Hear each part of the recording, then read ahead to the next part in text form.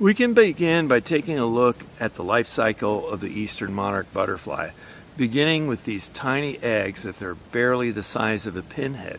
They kind of look like a football with the bottom flattened and pushed against the leaf, and then coming to a point, and you can see these vertical striations going up and down the sides.